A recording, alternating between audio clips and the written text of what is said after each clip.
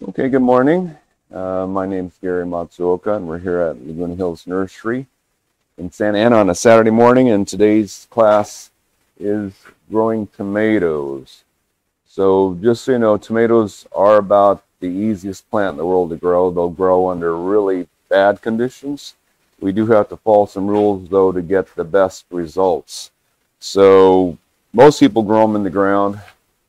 And if you grow them in the ground, you do have to follow crop rotation. So crop rotation means that if you grow a tomato plant there 1 year, try not to plant it in the same spot for 2 or 3 more years. Now, if you do, you'll have decent success the second year, but then it really messes you up for the following 3 or 4 years. So if you can rotate properly. Now, a friend of mine runs a farm in Irvine. He has leases land throughout Orange County. They're on a 10 crop rotation, which takes about 3 or 4 years for them to go through 10 different crops before they get back to tomatoes or something related. So tomatoes are related to peppers, eggplant, potatoes. So if you grow, let's say in the summer, tomatoes and peppers, put them in the same bed, so that you can move them to a different bed the next year without running across remnants of those plants. So tomatoes, eggplants, peppers are your summer crops. Potato is more of a spring crop. So, and tomatillos are related to them also. So now what happens, because this was like 30 years ago, I wanted to see what would happen if I grew tomatoes in the same spot every year. The first time you put them in the ground, even in terrible soil, they do wonderful. You get this huge plant, hundreds of fruit if it's a cherry, or dozens if it's a larger type. And then I pulled it out, planted the same plant the next year, and it was about 80% as good as the first. Not bad.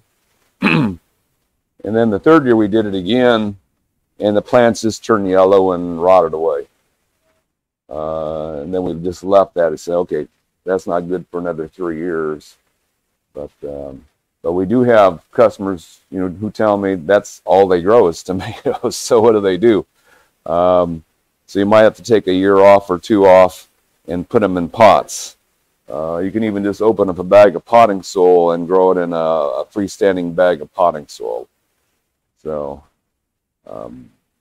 it's good to rotate the crops. Now, we have really good potting soil. Our top pot or acid mix will grow tomatoes just fine, either in pots or in the ground.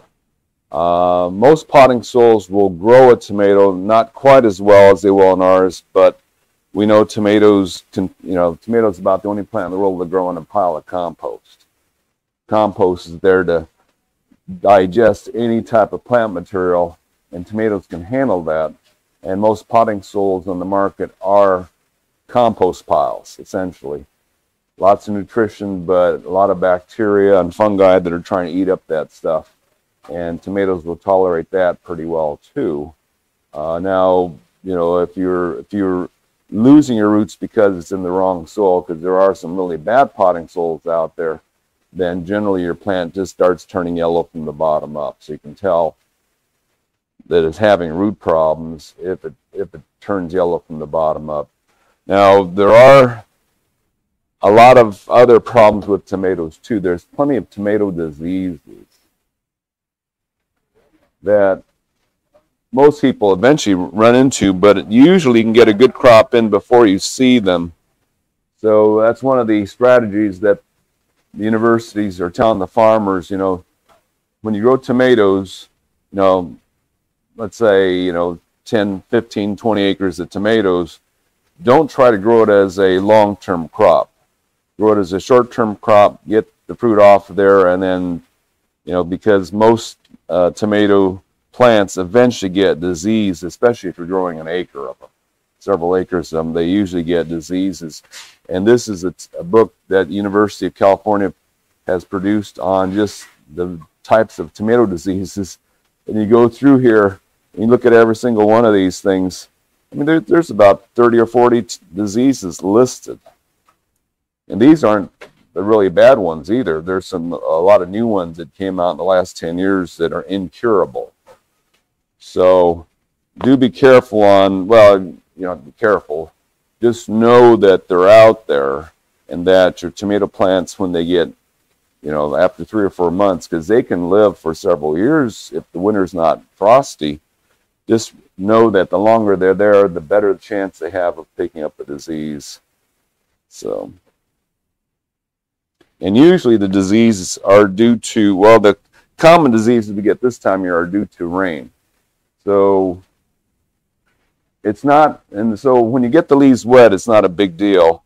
But if the drop of water sits on the plant for more than 4 or 5 hours, that's when a disease spore can germinate and attack that leaf inside that drop of water. So if you just sprinkle your plants every morning and they dry off in a few hours, no problem. It doesn't really cause diseases. In fact, you know, rinsing the plants off in the morning, getting the dew off them often helps.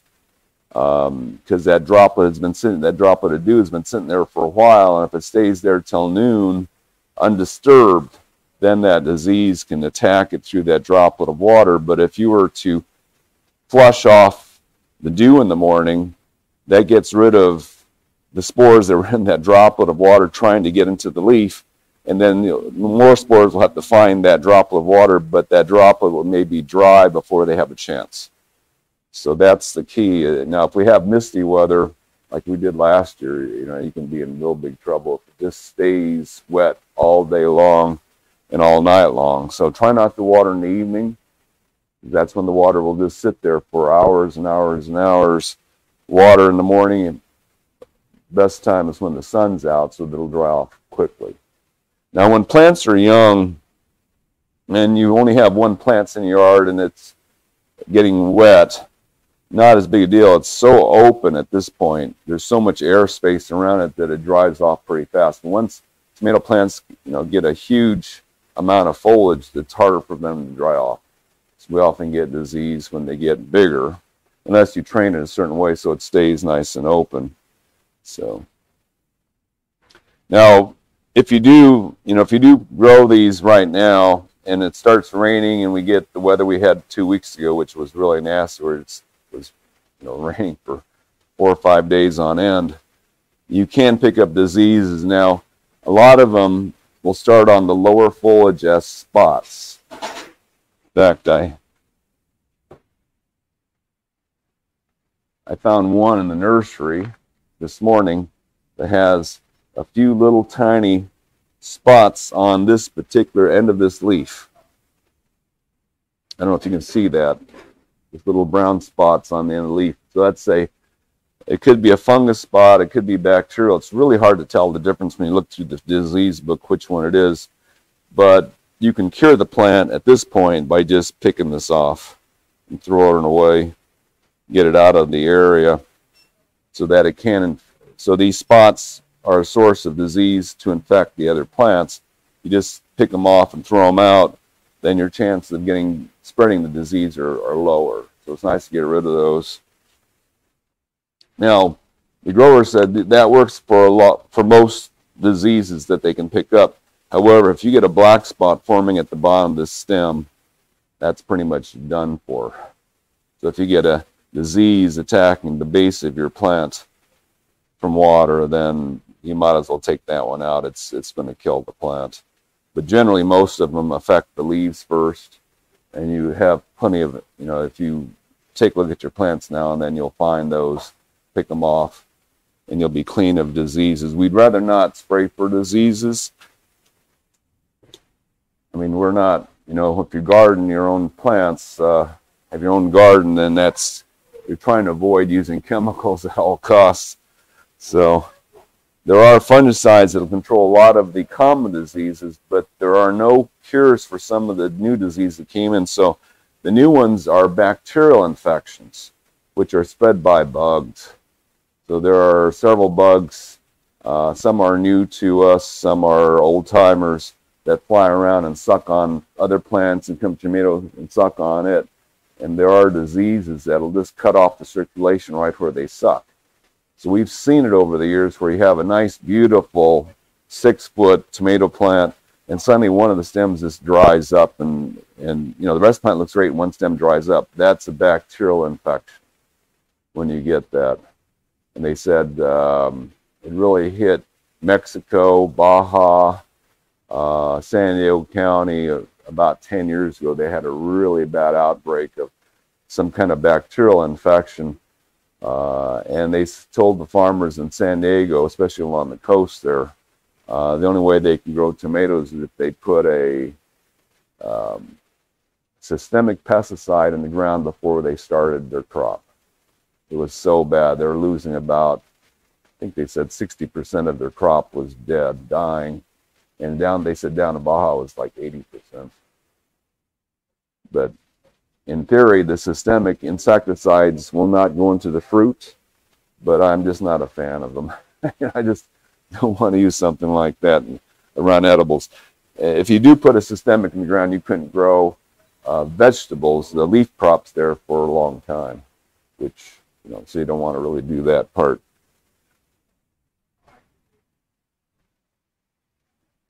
Okay, as far as fertilizers goes, they're not that picky. They need something. So, if you're gardening in the ground, just a general purpose fertilizer like this Biofish, this vegetable garden, organics usually work better in the long haul. Now, if you're growing in a pot, sometimes the organics will take a month to kick in, especially during cool weather. You might want to just get them started with a chemical release that starts right away, and then finish off with the organics. We like organics better, but they do have a hard time starting in potting soil because nature's not there yet. It takes a while for nature to show up and start making them work. This stuff actually will last long enough to take them through their entire crop, but the organics are better. You can put them in at the same time. Have both available. Now, there's different ways to grow tomatoes. Most people opt out for a tomato cage. Now, this is a really expensive. This is like the most expensive tomato cage you can get. It's nice because the metal is thicker. You can fold it up. It does fold up. Let me see if I can figure out how this one folds. Well, maybe I can't figure it out. It does fold up, so to take up less storage space, and it should last you 5-6 years or more. We ordered our less expensive tomato cages, but a lot of the manufacturers don't manufacture just for California. They do for the whole country, and generally they don't start making them or don't have them ready to sell until spring. So we'll get our less expensive tomato. These are from last year. Our less expensive tomato cages should be in here soon, which are much thinner metal, tend to last us one crop. So they run, $5 to $8. This is like a $78 thing. So they're really pricey. Now, you don't have to use the cages at all. If you want, you just let your tomatoes sprawl on the ground. Of course, it takes up more room that way. A lot of farms just let them sprawl on the field. So that's another way to do it. When you let them sprawl, they get a little bit more rotting of the fruit. But when you cage them up or you stake them up, they get a little more sunburning of the fruit. So it's a trade-off. So, and on the ground, they're a little more subject to animal attack from snails and slugs also. But even if you stake them up, they still can get attacked by a lot of critters. So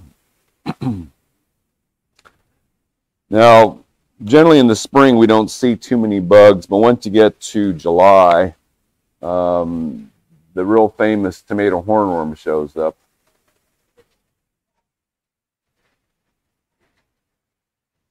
Now, the true name of this that we get on the West Coast is Carolina sphinx moth. The true tomato hornworm is east of the Rockies, and the Carolina sphinx, which looks just about identical to it, is west of the Rockies. So we get the Carolina sphinx, but they have the caterpillars that grow 3 to 4 inches long. So if you're squeamish, you may not even want to grow tomatoes, but there are some organic controls. So if you don't like hand picking or cutting them in half with pruners, there are some organic sprays that do a good job on them, and those are these two that contain a chemical called spinosad, which is organic. Now, we don't carry what is called BT. Bacillus thuringiensis, which is a caterpillar disease. We like spinosad better for a couple of reasons. BT has a shelf life. If we don't sell it in 3 months, throw it away. It is a disease that they make every year, a new batch. The way they make BT or Bacillus thuringiensis is kind of, well, what they do is they get a whole bunch of caterpillars and infect them with this disease, and when they're all sick and full of this disease, they freeze dry them, grind them up, and throw them in the bottle or the shaker can. So you have freeze-dried caterpillar parts that are totally diseased, and you spread that around your garden. It can disease any caterpillar out there for that year. So they have to make a new batch, fresh batch every year. With the you know, it's just like COVID-19 is now 4 generations, 5 generations down the road. This thing, they make a new generation of it every year to put it out. The other problem with BT is it's only effective for about 4 or 5 hours in sunlight. So you have to reapply it at least once a month or more to, so the hornworms, the first week of their life, they're maybe that big. I mean, they're just really tiny, so they can only eat like parts of one leaf. The second week of their life, they can maybe eat the entire leaf. The third week of their life, that's when they can really start doing damage, where they'll eat a whole branch at a time. So their life cycle on the plant is 4 weeks on the plant, 2 weeks as a pupa underground in the summertime, and then they catch back out. They're big giant moths that fly around and lay eggs at dusk. So it's like a 6-week cycle. They can have 3 or 4 generations per year. But we don't usually see them until July. Unless it's really, really hot in June, they don't usually come out until July. I used to raise caterpillars when I was a kid, so I know this stuff really well. Anyway, BT, we don't sell it because it's got issues. Spinosad will last 2 weeks on the plant. It is a chemical was found created by bacteria in rum distilleries. So they consider that most people have already drank some form of spinosad. It does kill any chewing insects. So not only does it kill, the BT only kills caterpillars. Spinosad will kill green grasshoppers, not the brown ones. They'll kill beetles. They'll kill pill bugs. They won't kill snails, unfortunately, but they'll kill a lot of critters that attack the tomato plant.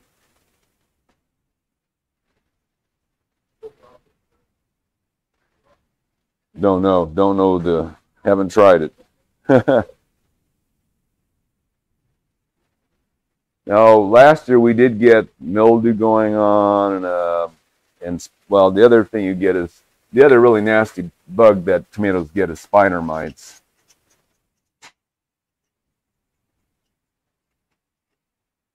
Spider mites are actually true spiders. Now, most spiders in nature, they'll inject their toxin to a bug, which liquefies the inside of it, and they'll suck it out. That's how they feed. Little spider mites will inject a toxin into one cell of the leaf at a time, liquefy that cell, and suck it out. So they feed on plants instead of insects. So if your tomato plant looks like the leaves are going from green to gray, and you see little spider webs on them, they turn gray because the spider mites are sucking out the green of, most of the cells on the leaf are missing their greenness. So they start looking gray, and then they get this, and they'll shut it down. I mean, spider mites will make that plant so sick that they just stop production.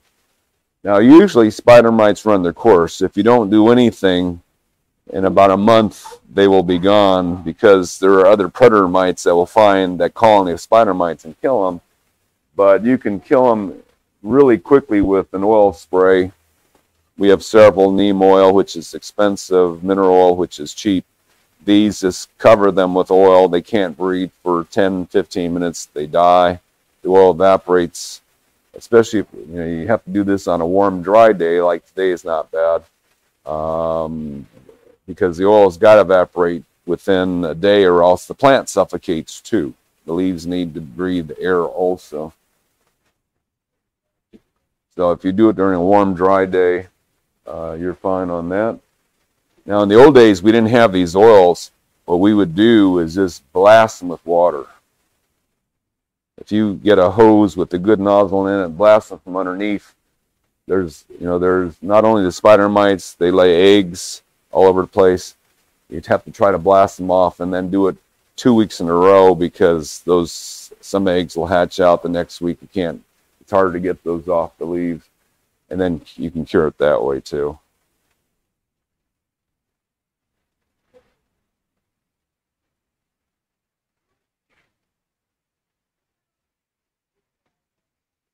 I think that's most of the bugs.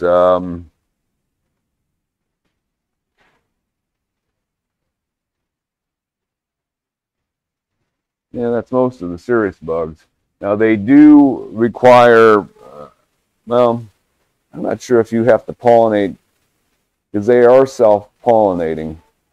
I don't know if they have to have bee activity on them or not. When they don't need bee activity, that means you can cover the whole plant with netting if you want to keep all the bugs out. We'll try to get some netting. There's these bags they make to cover entire fruit trees now. Some bags are 6 foot, some bags are 8 foot tall. You can cover your entire small fruit tree with this bag that keeps all the insects out, lets the light in. We know if the plant requires pollination by bees, you can't do that at that point. So, but tomatoes, I believe they are self-pollinating, which, their flowers hang.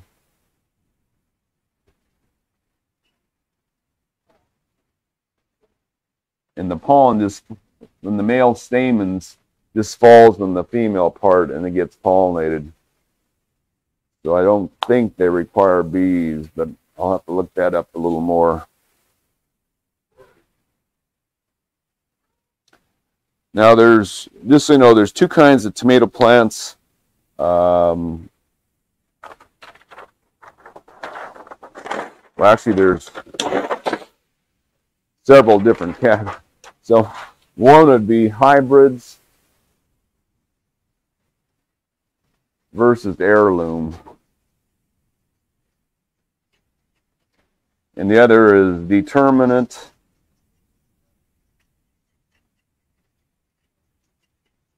and indeterminate.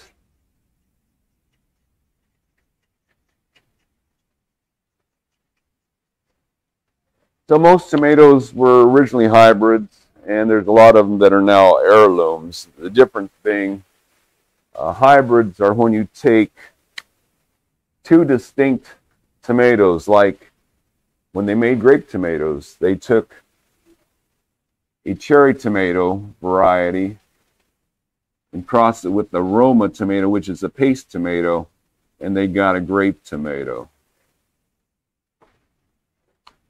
So when you have 2 different parents, and what they do to make sure they have the right parents, they'll take the flower they want to make a fruit and seeds.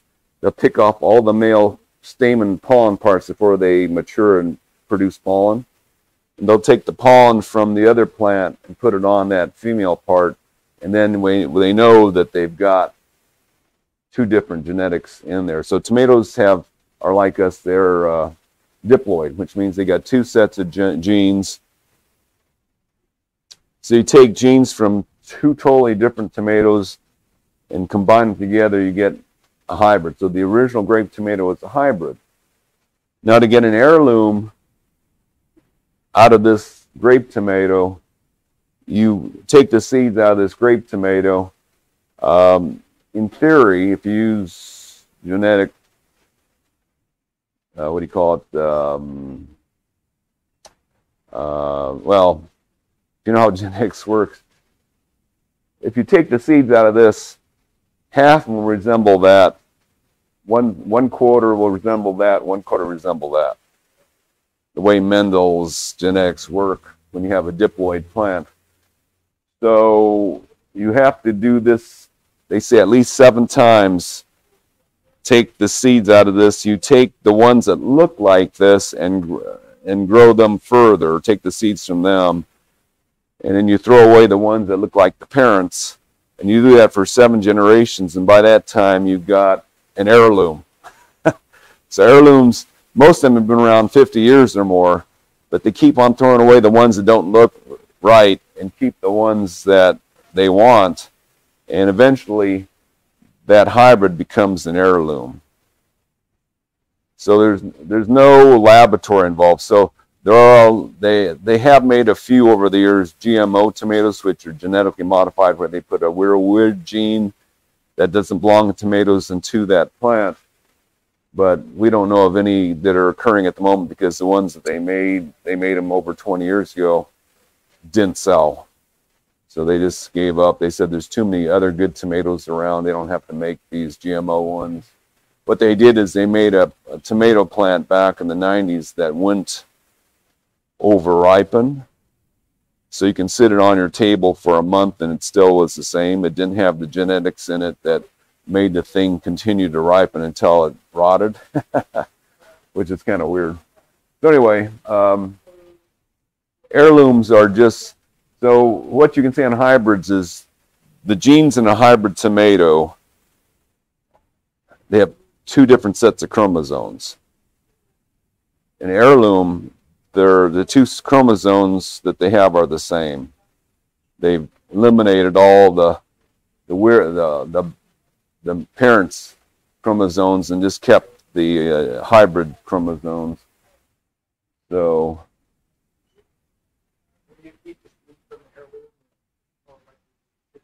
right, because there's no genetic variability among the genes in this anymore. In theory, if the breeder was doing a good job, these will breed fairly true. Now, again, we call these varieties because every seed is genetically not quite the same as the other one. Every seed is still unique, but basically, if you have a hybrid with the same 2 parents, you're going to get offspring that are pretty much the same. And if you have heirloom seeds, the offspring of that will be pretty much the same also. So. What about seeds that Well, they all had to start as a hybrid. If someone discovers something really, really good that's different than anything else that was there before, it had to be a hybrid. It couldn't be, well, it's not. So occasionally you'll have a chromosome get hit by a cosmic ray and change it so that there's a mutation. And that happens. I mean, there's different colored tomatoes that are the same, but except for colors. Sometimes those are just chance mutations that happen from radiation from somewhere. You know, there's a lot of background radiation in our thing that can cause minute changes like that. So now sometimes you'll get tomatoes that have the same name, and one's a hybrid and one's an heirloom. So we noticed that now on this table I've got the hybrids on this side, the heirlooms on this side.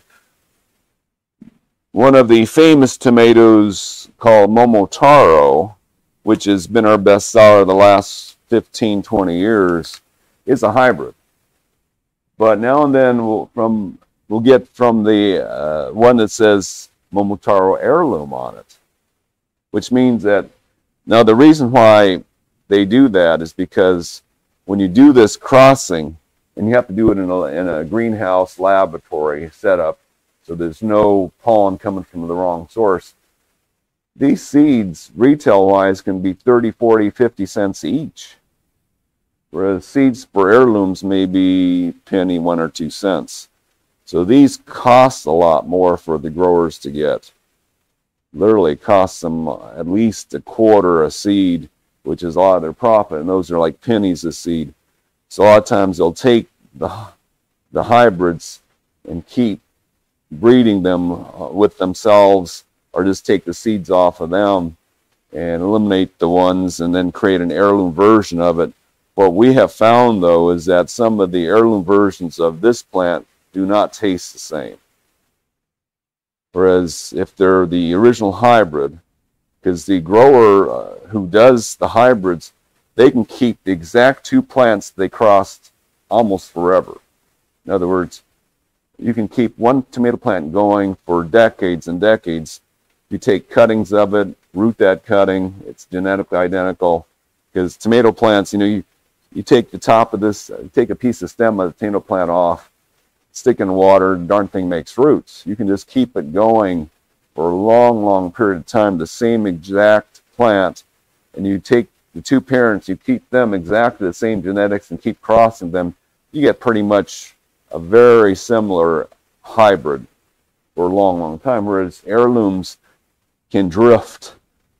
So we noticed that some of the heirloom versions of this just do not taste quite the same as the original plant. So heirlooms, they can change because they're not genetically perfectly stable. So plus they have fewer genes in them. This has got 2 totally different sets of genes, and most of these have 2 sets of the same gene. So not only are they can be a little different, but they can also be weaker. When you have 2 totally different sets of genes, you do generally have more vigor and more disease resistant than if you just have 1 set of genes. Now, a lot of these plants are bred for a particular climate. Like we know the one called Mortgage Lifter was developed for, I think it was Virginia. So it's perfect in that climate. It may not be perfect in our climate because we have a totally different climate than they do. So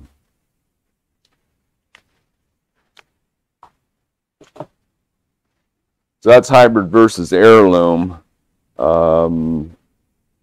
Heirlooms tend to be a little more distinctive because they just got bred for a certain trait. So it could be really good flavor, it could be a spectacular appearance. It's harder to make the hybrids that way with a real distinctive trait that the heirlooms have. So most of the really famous tomatoes are heirlooms.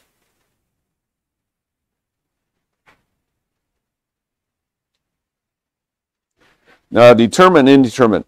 Determinate tomatoes are like pepper plants. And most farms that grow them in the fields use determinate. So what a determinate tomato does is it branches really like a bush. It makes a lot of branches. And all these branches grow to a certain length. They all flower and fruit at the same time. And then the plant's pretty much done. So especially the tomatoes grown for ketchup or tomato sauce. So they grow them in the fields. All the plants ripen at the same time. They just go through with the machine and harvest the whole thing all at once. Most homeowners use indeterminate plants which grow like a vine. So one stem, it can make more branches, but each branch acts like a vine where one by one, as this area gets older, it starts to bloom and make tomatoes. So here we'll have, here we'll have the flowers forming, and here the fruits growing. And up here, they're just starting their little buds. So as the plant grows, it continually makes flowers, and then the fruit ripens. So the bottom of the fruit's old, the bottom of the plant's older, the top is younger, and it keeps on growing. And then grow for years. If we don't have a bad frost, it can keep on going. So you pick from the bottom up, and that's most of the tomatoes we sell are indeterminate because they don't have a set lifespan. Now, it is true if you have determinate, you can get more than one crop off of it.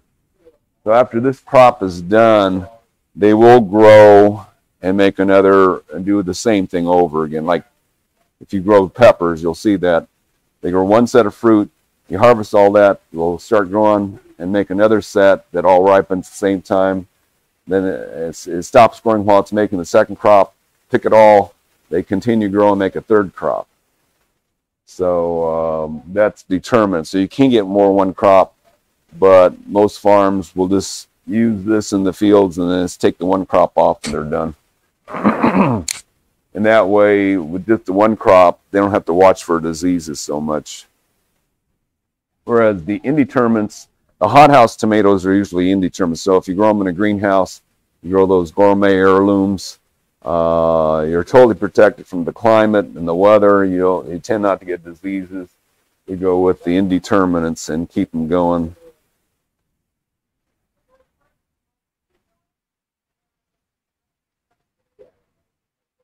Now there are also grafted tomatoes. Now we haven't sold these for quite a while. They tend to cost quite a bit, but they do have advantages. So in hothouses, about 3/4 of them, I believe they said, are grafted tomatoes. And the reason for that is they'll find the plant, a wild tomato that's the strongest plant they can find.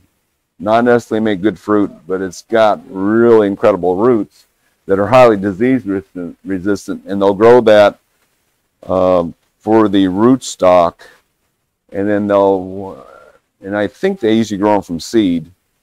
And when it's a few inches tall, they will take a stem of the plant that they want to make the fruit from and just attach it.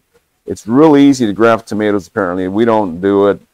But it's supposed to be really easy. You just take, the seed you grew, cut off the top, take a stem that you just cut, put them together, wrap a little bit of plastic tubing. They have a little tubing that's just, soft plastic. You can just wrap it around that and hold it together in a greenhouse for a while, for a day or two, and it connects. And it's grafted. Now, we've worked with them in the past. 10 years ago, we had grafted tomatoes, and then the company decided they wouldn't sell to retail anymore. But now they are again, and we've got some ordered. I don't know what the retail will be on them. It'll probably be over $10 per plant. But we have seen what you can do with the graft, how much stronger the plants are. So when let's take Brandywine. So Brandywine was the tomato that made heirlooms famous. Big giant tomatoes, taste like tomato soup. What can I say? Just creamy, flavored, just incredible.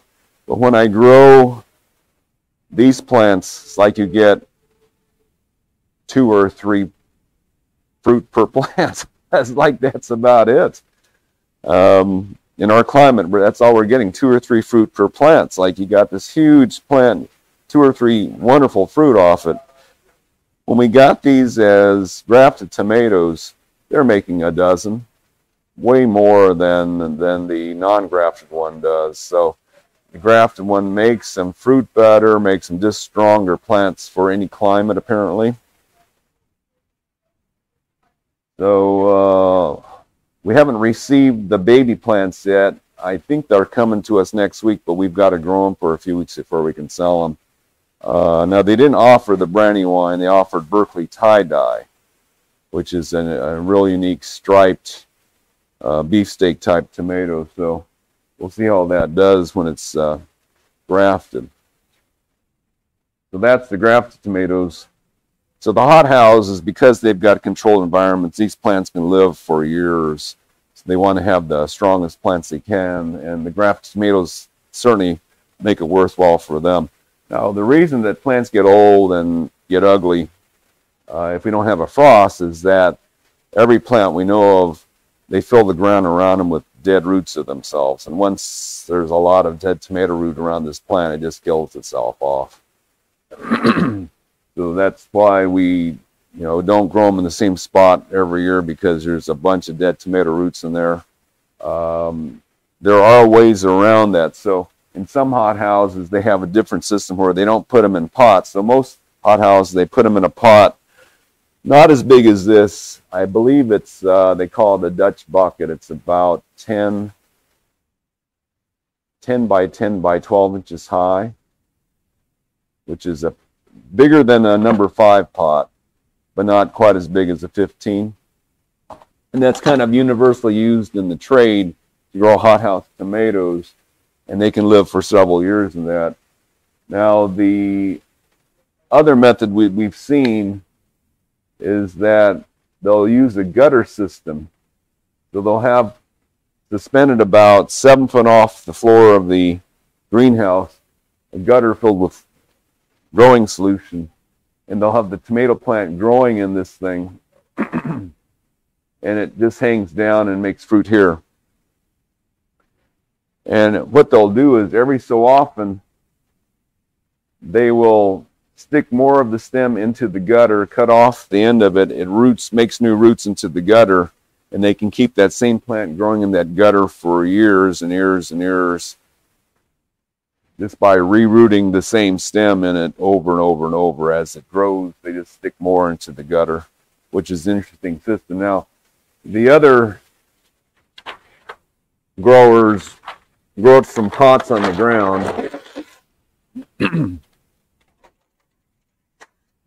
And they found a unique solution. And you can do this too, but it's, it is different. So they grow them in these pots, and they grow them, and they have on the roof, they've got a spool of twine that they'll attach the vine to as it grows. Now, 6 months, 8 months later, the thing has grown all the way to the top. So what they do, and say you've got ripe fruit down here and green fruit up here, and then the flowers and stuff going like. So once they pick these off, they'll pick all the leaves off of that and lower the spool down, and they'll start winding the stem of this plant on the floor around the bucket. So they lower the string, and this has no leaves on it. They don't want any leaves down here, so there's no chance of eating disease. So they'll just wind this on the floor of the greenhouse for a few years as the plant's growing upwards, and they'll try to keep the tomatoes in the right spot so that it's easy to pick. Now, you can do that, but it's much easier just to plant new plants than it is to do that. So a friend of mine who used to grow, he was at one time a commercial tomato grower, and then he went into the nursery business. He said he would just take a 15-gallon bucket with one stake in it and plant one tomato plant in that, and just tie the plant up this 8-foot stake. Now, this is only a 7-foot stake, but this is an 8-foot stake. So he'd use one stake in the bucket and tie the plant up that one stake, and he wouldn't let it side branch. So, in fact, most commercial, especially hothouse tomatoes, they don't let them side branch. Now, most homeowners do. So you let them side branch, and they'll fill this cage and overflow it. But the commercial growers do not want any side branching, and they have a reason for that. Is because in their hothouse, in the pots or in the field, some do grow them in the ground in hothouses too. They'll plant their tomatoes 20 24 inches apart.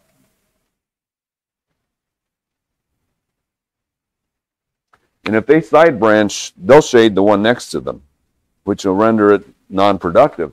So they've already set these branches as close as they want them to be, ideally together.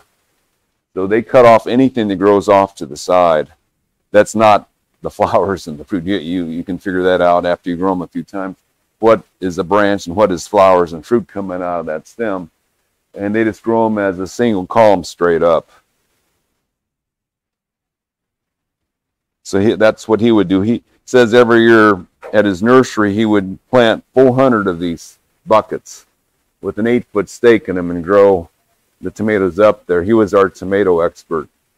They offered well over, well, he would usually go about 70 varieties every year. Right now we have about 70 varieties out there, but he would grow new ones every year to see what they would do and how they would be.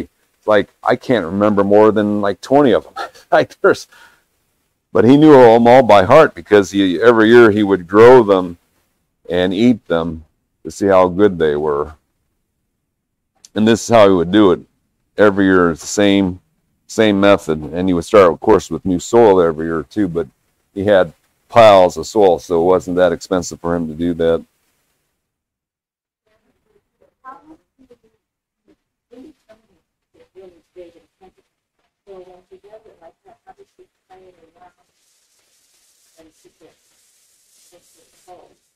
I don't know. I don't know his exact methods. I know he used a wood stake, but I don't know how he attached it. So.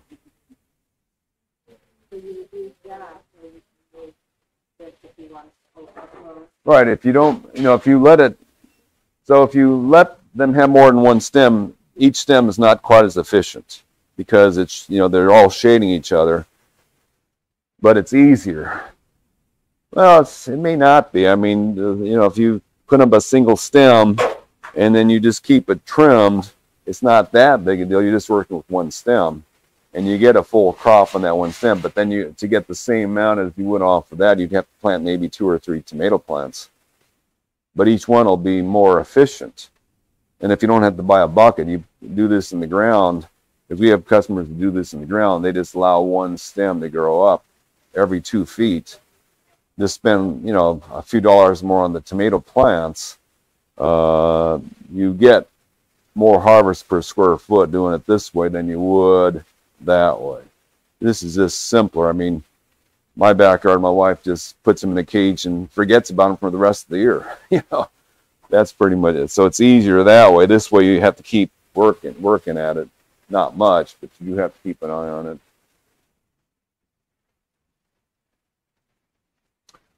Okay, any questions on how to grow them? Mm-hmm.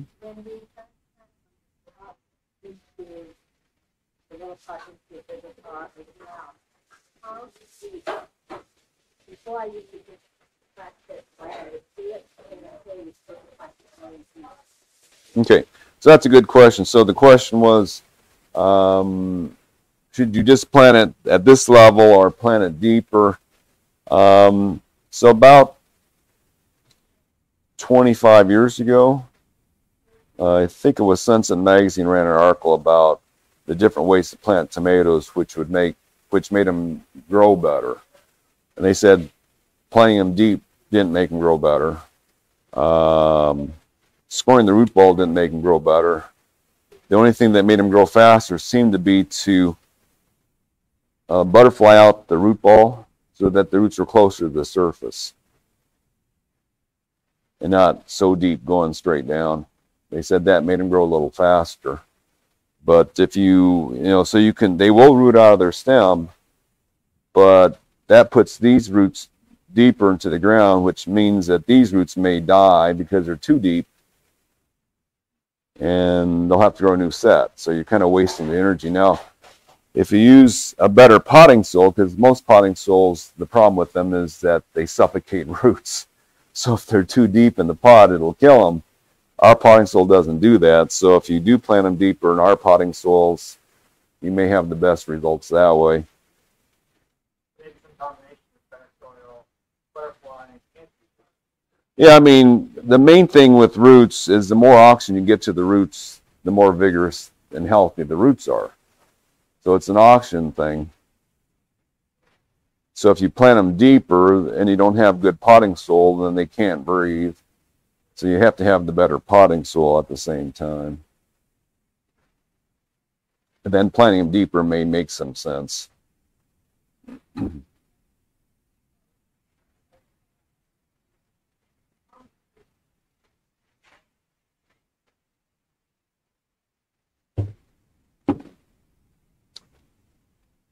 Okay, let's go over some of the varieties.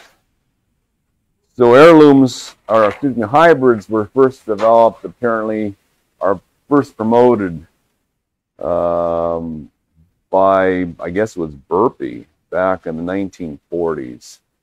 So they got a bunch of heirloom tomatoes together and created, I believe the first hybrid was this one called Big Boy.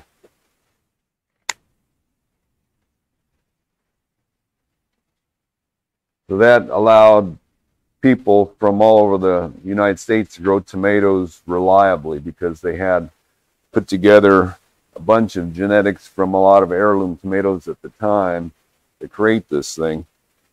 And they kept the genealogy of it under lock and key until one of the hybridizers died, I guess, back in the 80s. And he finally told them what was in Big Boy. But they try to keep those things secret so they don't let you know. So this was one of the first hybrid tomato that was promoted and still is being grown today.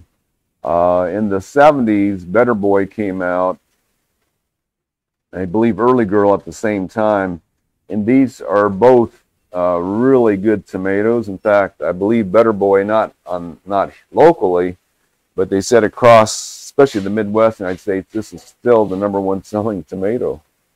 It's Better Boy. Early Girl, I do like the flavor of this one quite a bit. It's got both sweetness and some tartness to it, whereas a lot of tomatoes you get this real mild flavor. Early Girl gives you a more of a punch to it.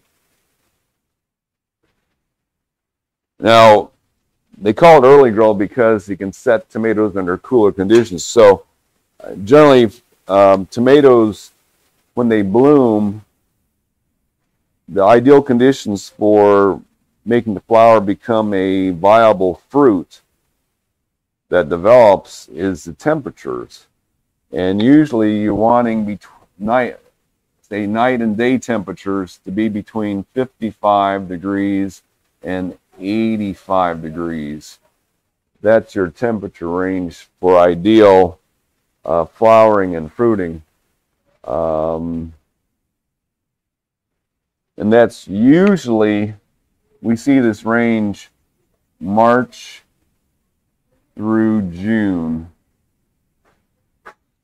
And then we see it again in the fall, usually October into November.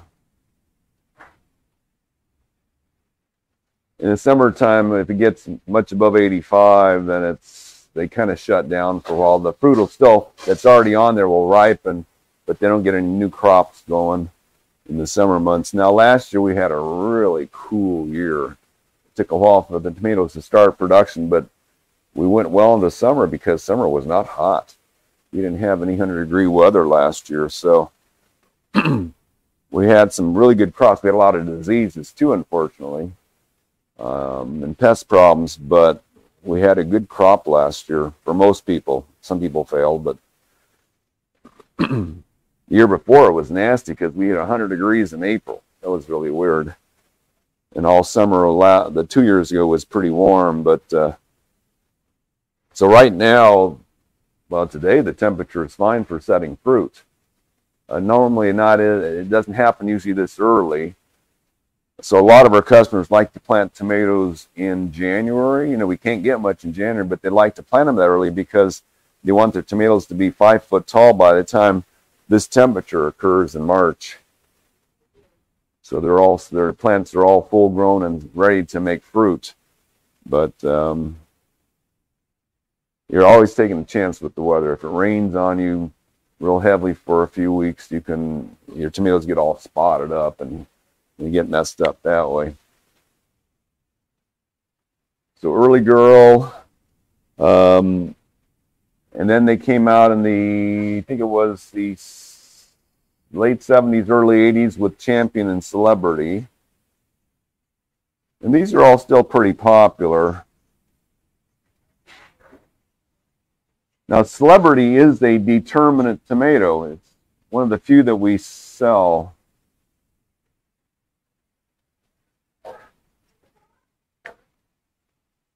I don't know if I brought one. I don't think so. Now, Lemon Boy, I don't recall when Lemon Boy came out, but Lemon Boy, which is a big yellow tomato, is generally considered, well, I'd say best producer. Everyone who grows this one is just amazed what it can produce. I mean, one plant, this big, you got like 50 or 60 tomatoes this size growing on that thing. It's just a crazy producer, Lemon Boy. Mild flavored, but everyone has the same opinion about it. It's the best producing tomato they've ever seen. Now in the 80s, Big Beef came out. And that is considered to be genetically perfect. But it's a little strange looking. So the tomatoes, when it grows them, they look like red rubber balls. They don't look real. They're just too round and no imperfections on no ribbing, no cracking. It's just a perfect tomato, and the plants are resistant to most of the diseases. So they can still consider Big Beef to be the genetically perfect tomato. It tastes pretty good. It's not great, but it's a great producer of what look like perfect fruit. Our best seller is Momotaro. That was created in Japan. Quite a few tomatoes were created in Japan. In the United States, Momotaro is known as peach. Got another name in the U.S. I don't recall what it is now. But a lot of the famous tomatoes like Sun Gold were created in Japan too. Sun Gold is the most famous of the cherry tomatoes. But Momotaro is, when I eat them, very similar to Early Girl. I don't know if they are the same. I don't know, but they're close, and they both have that. They're both about a 6 or 7 ounce tomato, so not a huge tomato, but not a cherry tomato at all. 6 or 7 ounces. But they've got both the sweetness and the tartness that you like. So just really nice flavor on them.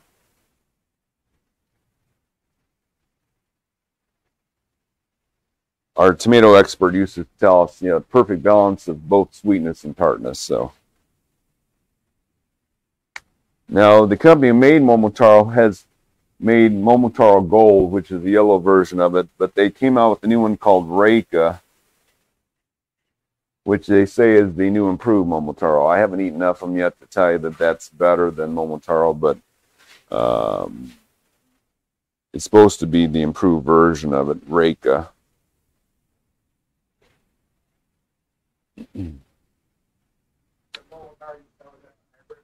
Hybrid. If it's got the Japanese tag on it, this is written in Japanese, then it's the hybrid. Now and then, or in fact, a few weeks ago, we had the heirloom version because we couldn't get this one. And again, the heirloom one, sometimes they taste the same, sometimes they don't.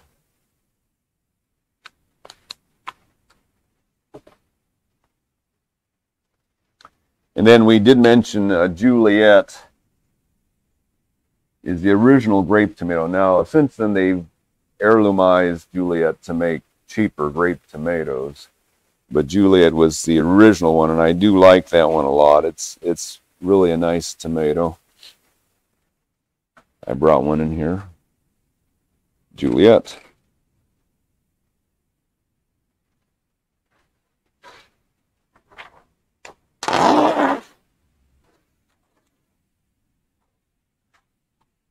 So the heirloom side became famous with Brandywine.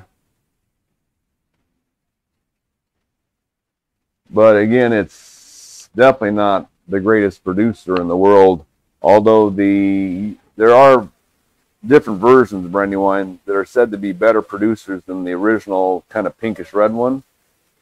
We do have, I think, out there yellow Brandywine and black Brandywine. They said they're better producers, but I don't know how they compare taste-wise. I haven't grown all of those. And Brandywine does have what is called a potato leaf. So the leaves aren't divided like most tomatoes are. Divided into what that's 7 little leaflets. This one, just 3 or 4 bigger leaflets. So it looks like a potato leaf. Now there are plants that are hybrids that both make potatoes and tomatoes. I don't know if I trust those.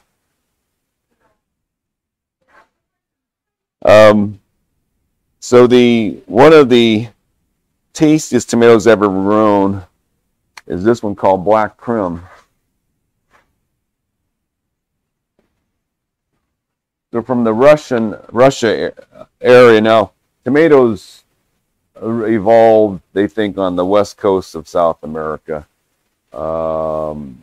perhaps Mexico, but it's been spread from prehistoric times throughout the west coast of North and South America, but they think they originated in South America. But a lot of the heirlooms come from all over the world now. So Black Krim was the first real famous black tomato. And the black tomatoes aren't really black. The skin is kind of reddish, but the flesh is deep green. So when you see the green flesh through the red skin, it makes the tomato look really kind of charcoal. Dark, let's put it that way. They're dark. Black Krim is one of the ugliest tomatoes ever grown. The fruit comes out all cat-faced. It's got all these imperfections in it. But I remember the year I grew it in my yard, I had 9 other tomato plants. The birds went after that one. That's the one they wanted. They didn't want any of my other tomatoes. They wanted Black Krim. So I didn't get too many, but boy, the black tomatoes in general have a smoky, salty flavor. So they're different than the reddish tomatoes. They do have a unique flavor. And Black Krim was one of the parents of Big Boy. So the hybridizer said that they use Black Krim to get flavor into that Big Boy tomato. Now, a number of years ago, Black from Tula won a lot of taste tests. So Black from Tula shows a cat-faced fruit on it. Is one of the top-rated tomatoes, taste-wise, with that smoky, salty flavor. I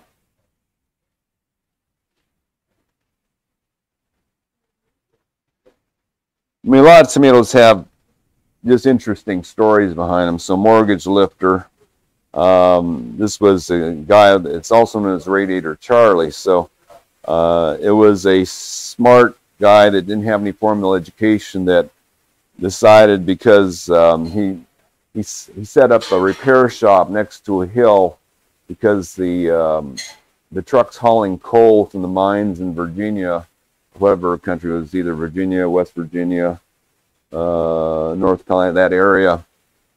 It might have been Pennsylvania. Anyway, he was in that area. They said they wouldn't make up the hill, their radiators would just explode. So he would set up a radiator shop at the bottom of the hill. So he can make a lot of money. But he knew some guys from University of, I think it was Pennsylvania. And he liked tomatoes, so he started breeding them. So he learned how to breed tomatoes. And they said he had German tomatoes and other tomatoes. And he needed to set them in a circle so they all interbred with each other. And then he selected offspring, and he made one called Radiator Charger, or Mortgage Lifter. This is back in the 1940s, early 50s. He was selling the plants for $5 a piece then, which is an incredible amount of money, but people were buying that from me. So it's called Mortgage Lifter because he bought a house from the proceeds of his tomato crop. You can get houses pretty cheap in that area of the world. So anyway, that's an interesting story on that one. Here's sun gold. So sun gold is famous from Japan. So anyway, we have about 30 kinds of heirloom tomatoes out there. I mean, green zebra with stripes is interesting. There's a lot of them out